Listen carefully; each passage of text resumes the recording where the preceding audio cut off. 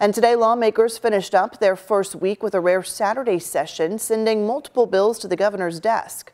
Two of those bills focused on redrawing congressional and legislative boundaries, which happens once every 10 years following the census.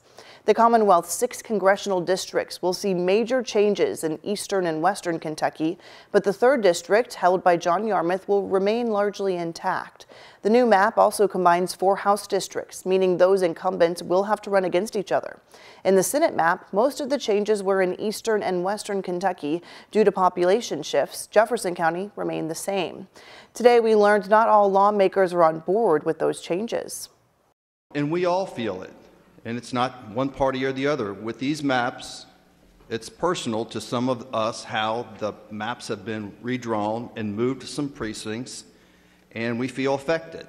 GOP members say the maps were done within the confines of the state and U.S. Constitution, and Democrats were able to give their input.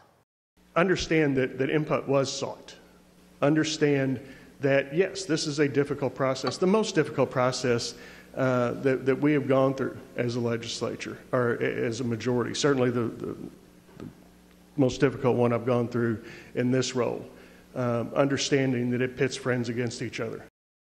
Governor Beshear now has 10 days to sign the bills, veto them, or do nothing, meaning they will become law without his signature.